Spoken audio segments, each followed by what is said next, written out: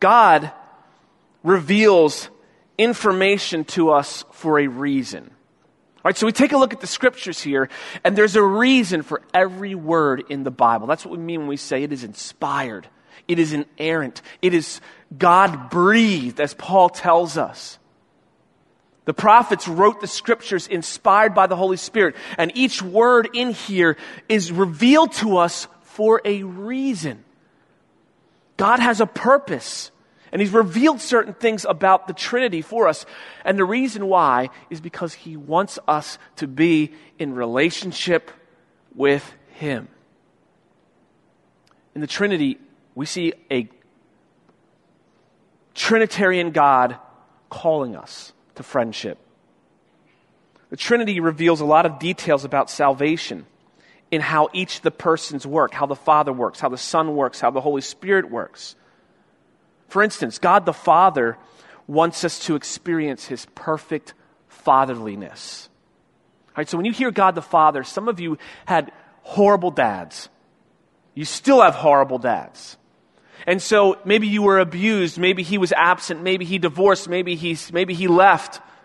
Maybe he's emotionally abusive, physically abusive, sexually abusive, whatever it might be. And so when you hear about God the Father, you don't connect with that. And yet God in the Word continues to say, I am God the Father, and I am calling you into relationship with me. I want you to see what perfect fatherliness looks like.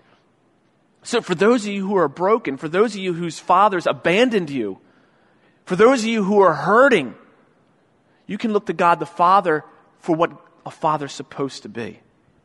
And He's perfect in His fatherliness. If you don't understand the Trinity, you don't get that. You don't understand. And here's God the Father in salvation. Ephesians 1 tells us He chose you. And Ephesians 2 tells us it wasn't because of anything that we've done.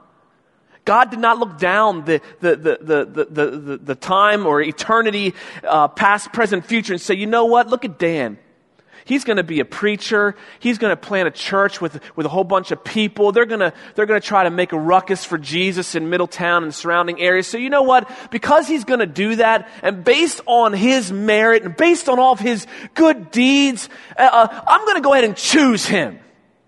Because he's going to earn that. No, Ephesians 2:8-10 says, it is by grace you have been saved. You've been saved by faith in Jesus Christ. This is the gift of God. Something we did not deserve, something we didn't merit. He gave it to us, chose us as our Father.